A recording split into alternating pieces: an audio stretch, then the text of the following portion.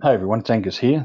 Someone recently asked me if I could make a video on how to find when the price was crossing up through its 200-day moving average, which is normally a fairly bullish sign. And so I thought I'd make a second video that shows you how to find what's called a golden cross. A golden cross is a very, very common indicator used by technical traders, and fundamental traders will mention it every now and again. But it's basically where a medium to long-term moving average is crossing through an even longer moving average. So the one that most people tend to use is the 50-day moving average crossing up through the 200-day. And the reason why it's seen as a bullish indicator is because you're using fairly long timelines or longer moving averages. It gives a bit more strength to the price momentum. So typically a stock might have been in a long-term downtrend. And then the moving averages are starting to cross back up and cross back through as they've come down and collected it, and will start to drag the price up as they go up. Is typically how it works with these slower moving averages. It's just sort of an indication of the overall direction of the stock. So without further ado, start off with a blank chart as always, and what I can do is I can simply go find me moving average.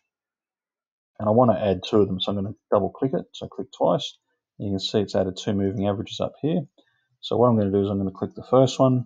I'm going to say make him my 50-day. And I'm going to color this one green. Green is good. That's how I always think about these things. So it's my 50-day and he's green. And so I'm going to go OK. And so that's my 50-day moving average there. And then this is my 200-day. I'm going to make this my 200-day. So I'm going to make this one red. So this is my much slower, longer term indicator. And so 200-day, and it's not really 200-day, it's 200 period indicator because I've got my chart set to 1 day. It's effectively a 200-day. I could set it to 1 hour, and then it becomes a 201 hour indicator. That's the 200-day is the one that most people seem to look at. So if I scroll back and I can sort of see here, you can see that it crossed down through here. It's a lagging indicator, but you can see what it's done is it's crossed up through here, and you can see Apple's had a fairly good run ever since. And so I'm going to look for more stocks where that green line is just at that point where it's just crossing the red line. So the way that I do it now that I've got it on my chart is I simply click on my stock screener. I go to my filters, and I always click reset all. I've selected that I want the US stocks, so I'm on the US stock market, US stock prices. And so what I'll do now is I'll type in moving average.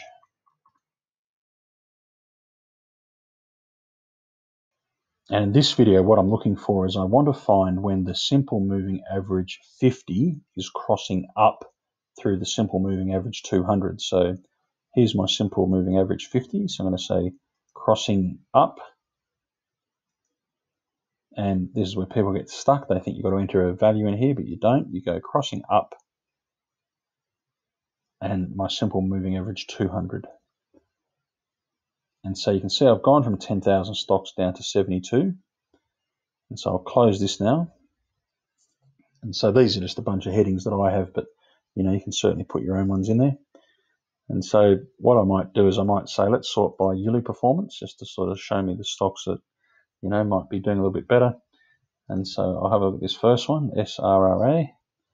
Now what I'll do is I'll zoom right in, and so you can see right here, this is where it's starting to cross over. The price has already started its, because it's lagging, the stock's already started heading up, and you can see the indicator is just at that point where it's now about to cross. SUP, again, the price has already started moving up, but you can see the indicator down here has started to cross. IRCP, so again, indicator started to cross, and the price is already moving up. It's obviously had some reasonably good earnings. And so that's just a very simple way that you can spot when these golden crosses form, and it'll give you a good idea to see if it's a stock you want to trade. You could add a whole bunch of other indicators if you wanted to. If you've got 72 results, that's a fair number of results. So what I might do is I might say show me where the price is, let's say, up 2% per day. And so that'll take me from 72 down to 9, so that's quite good. So I'll have a look at the top one again. And so you can see, that's had a fairly good run. If I look at the price, it was, it's up 7.75%. So, that's quite interesting. Now, just as a bit of extra fun, if I wanted to now trade that stock, if I look at that and I thought, geez, that's a interesting stock that I'd like to buy. If you've got a account, with someone like Alpaca or TradeStation, it gives you the ability to buy and sell stocks directly within the platform. Both of the alternatives, both Alpaca and TradeStation only allow you to buy US shares. Hopefully, at some stage in the future, someone like Interactive Brokers will come along and allow you to trade stocks, all around the world. So, if I look at my TradeStation account, I assume that I'm still logged into it. So I want to remember SUP because we want to go back to SUP. So you can see here, I've got NEO sitting in there. And this is how it looks once you've actually bought a stock. So you can see that my buy price, when I bought back in, was down here. So, it was around that $21.80 type mark. I've got a stop loss that's sitting up here. And I could have a take profit if I wanted to. I could put a take profit that would sit up here somewhere. And so you can see NEO, currently I'm up 100%. Workhorse, I'm currently up 6.27%. And I'm running a much tighter stop loss on that one, just because it's it's a little bit, I guess, more volatile. NEO certainly had a very good run. Workhorse is sort of trying to work out what it's doing. So that's just an easy way of seeing, how you might be able to buy and sell stocks within TradingView. And so if I go back to my Alpaca account, I've just got two accounts just to try them both. And I go back to SUP, which was the stock that we saw before that we thought was interesting. So the golden crossover's happened. It's had a really good run. I can find out how big that run is by going to this little indicator here.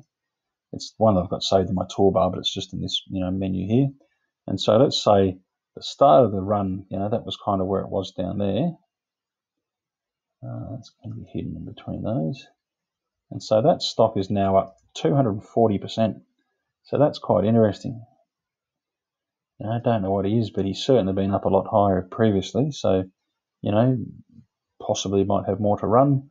But you can see how this, it had a really big, geez, he's had a long fall.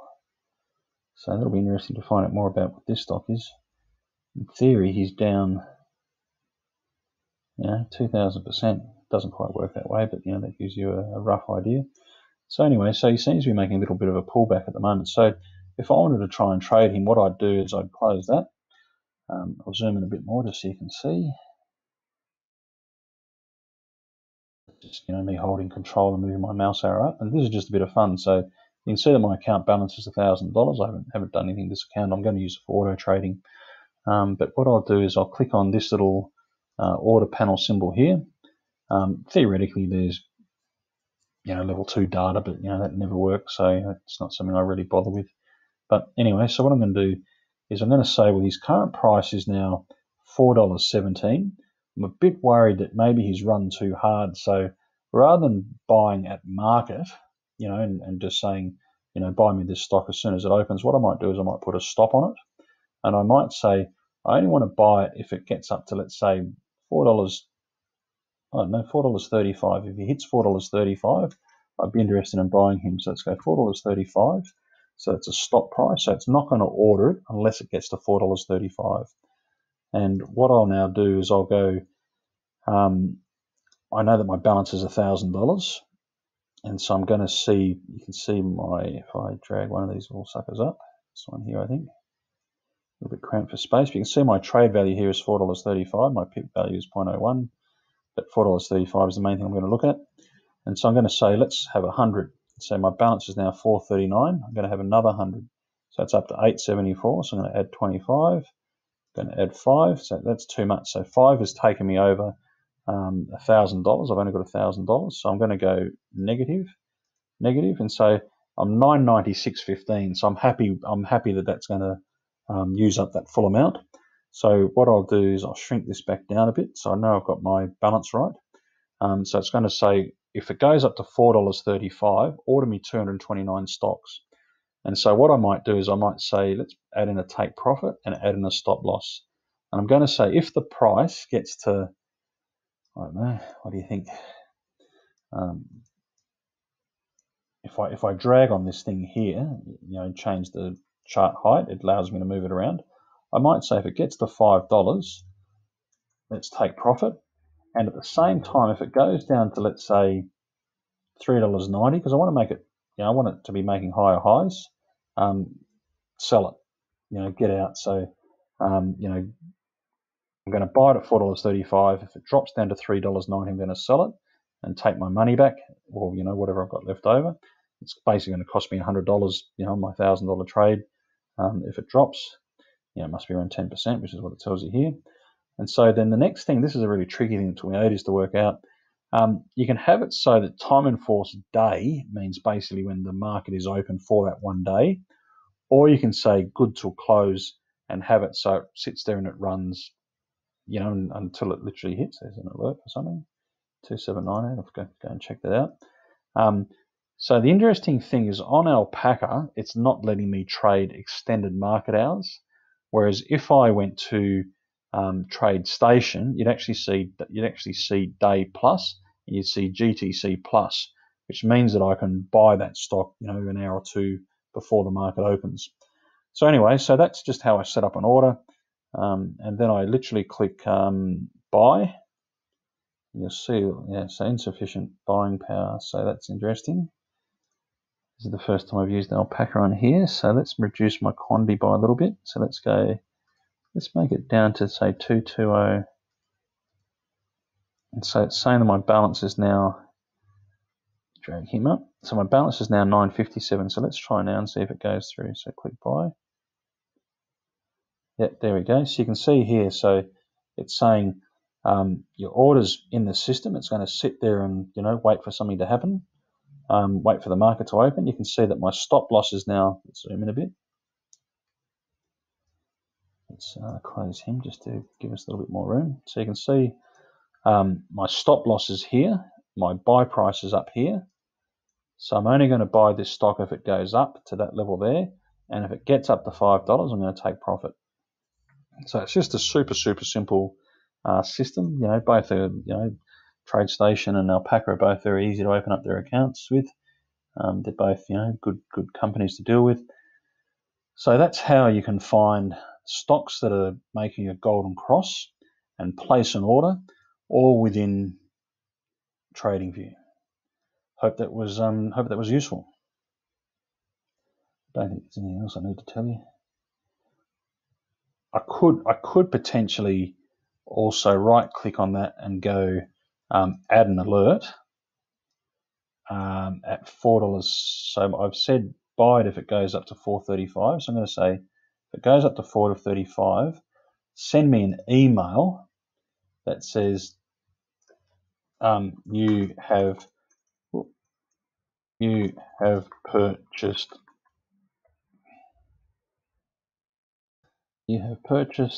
SUP.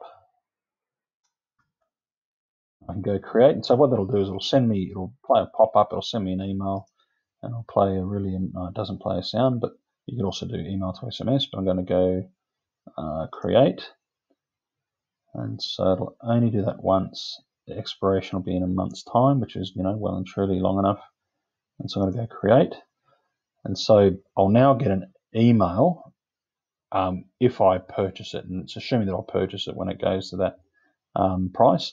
You've got to remember too that these are stop orders, so it doesn't mean that I'll buy it for $4.35. It means that my order will go into the market when it hits $4.35, and it'll go in as a market order.